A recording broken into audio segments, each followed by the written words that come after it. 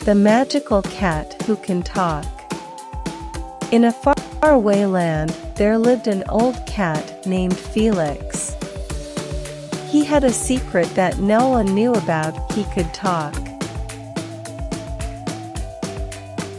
One day, Felix stumbled upon a group of children playing in the forest. They were Lily, Max, and Leo. The children were surprised when they heard the cat talking to them. Felix was happy to find some new friends, and the children were overjoyed to have a talking cat as their friend. The children loved spending time with Felix and would often visit him in the forest. One day, as they were playing hide-and-seek, they stumbled upon a small fairy named Flora. Flora was delighted to see the children and invited them to her home. She showed them around her garden and told them stories of her magical adventures. As they were leaving Flora's garden, Felix noticed that Flora looked sad. He asked her what was wrong, and she told him that her magical wand was missing. Without her wand, she couldn't perform any magic.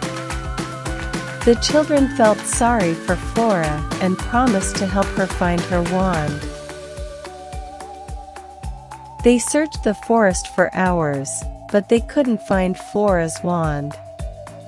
Just as they were about to give up, Felix came up with an idea.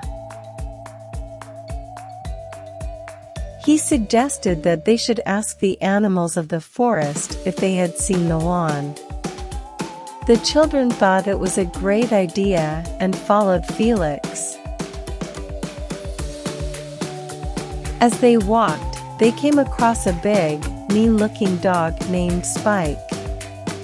Spike was known to be very aggressive and had a bad reputation. Felix tried to talk to Spike, but he wouldn't listen. Spike growled at the children and told them to leave. Just as they were about to leave, they saw something glinting in the sunlight. It was Flora's wand. Spike had been using it as a chew toy. The children were thrilled to have found the wand, but they knew they had to get it back to Flora before it was too late. They sneaked into Spike's yard and managed to retrieve the wand without being seen.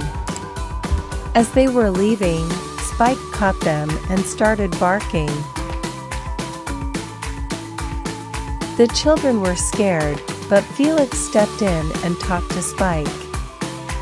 He told him about Flora and how important the wand was to her.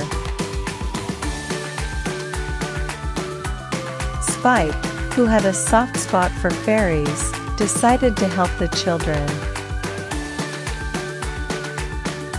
Together, they took the wand to Flora. Flora was overjoyed to see her wand and thanked the children for their help. She decided to repay them by granting them a wish each. Lily wished for a new doll, Max wished for a bike, and Leo wished for a puppy. As they were leaving, Felix told Flora that he had a secret.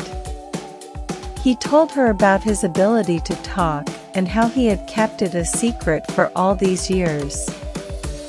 Flora was amazed and promised to keep this secret safe. From that day on, the children visited Flora and Felix often.